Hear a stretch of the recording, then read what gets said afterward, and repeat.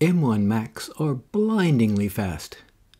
Music to simulation folk who really want speed, but until recently it was far simpler to build and use ASPR on Intel Mac than for an M1. We'll talk about that process in another video. This video is for folk who prefer to host Linux within a Mac OS and run ASPR as if they were on a Linux computer. And we're going to do it all by way of free tools. We're going to start with an environment called UTM. It lets folk with Macs run various other operating systems virtually or by way of emulation. And you can find out more about UTM on this webpage. So you can see the process, we will set up a new Ubuntu. And one of the first issues is whether to go virtualize or emulate. If the Linux available for an M1 Mac is also ARM64, the same class of processor used in an M1, then we can use the virtualize approach and should get reasonable performance. Let's have a quick look at the various operating systems on offer. And there is an Ubuntu for ARM64. Let's go with that. If we click on it, there's a guide. And in the downloads, the entry for ARM is this server version. We want the speed, so it only takes a couple of additional steps to upgrade the server to a desktop environment. There is a 2204 LTS version and a 2210 version. Let's go with a newer one. What gets downloaded is an ISO file. Later we will find that file in our Downloads folder. To continue, we need to switch focus back to UTM and choose Virtualize and then Linux, and at the bottom is a Browse option. Click on that and navigate to your Downloads folder, select it, and click on the Continue button. There's some setup that needs to be done. The default memory is 4 GB. If your M1 has 16 GB, then you might want to up that considerably.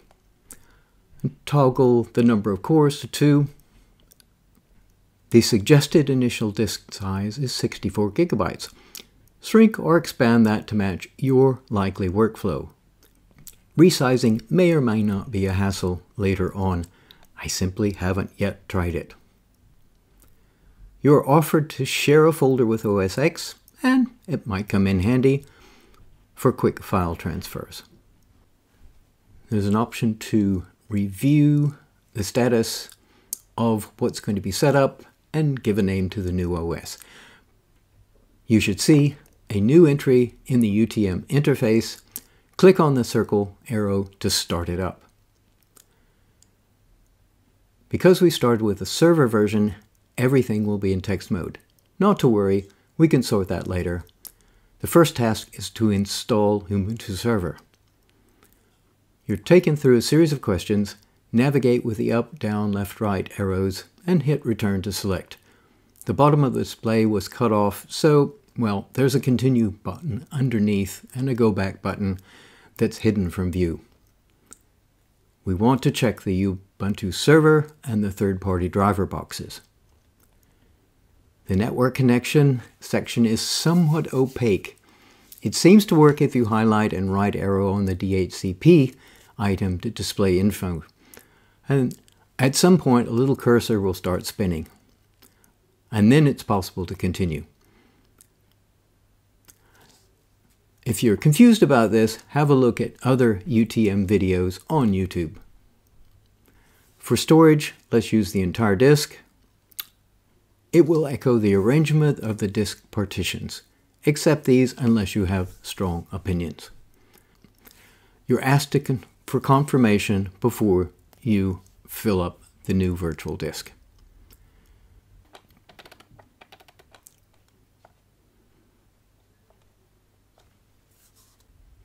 Include your name and password. Remember that if you forget it, it's probably easier to start from scratch. OpenSSH is good to have. It will then set to work. When it finishes, you need to restart. Probably best to issue a command such as sudo reboot.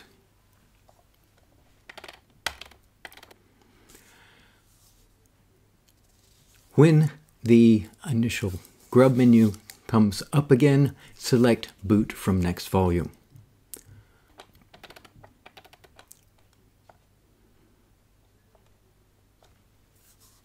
And you're greeted by a login.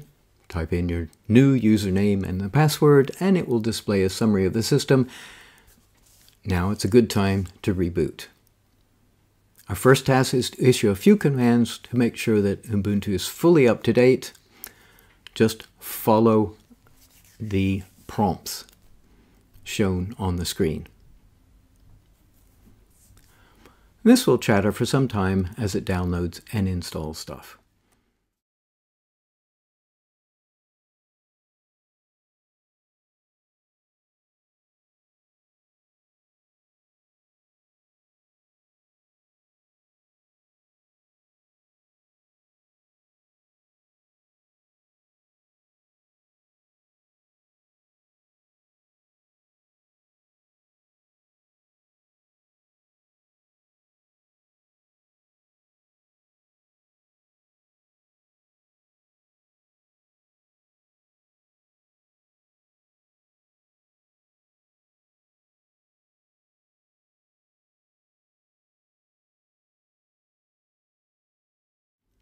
Another set of commands installs a display manager as well as a window manager. In this case, I chose Mate. You can make your own choice.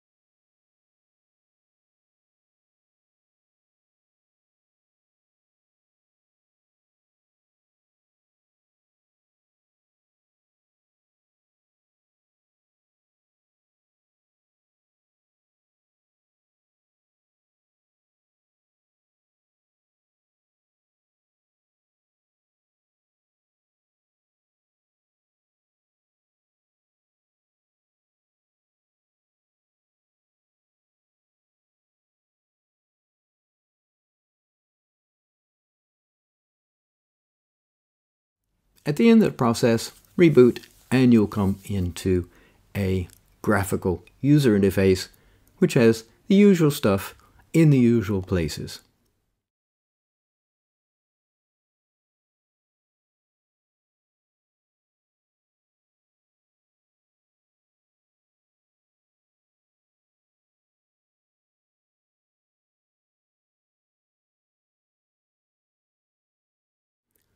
And you can proceed to set it up. And now we have a Linux box which is ready for installing and building simulation software on.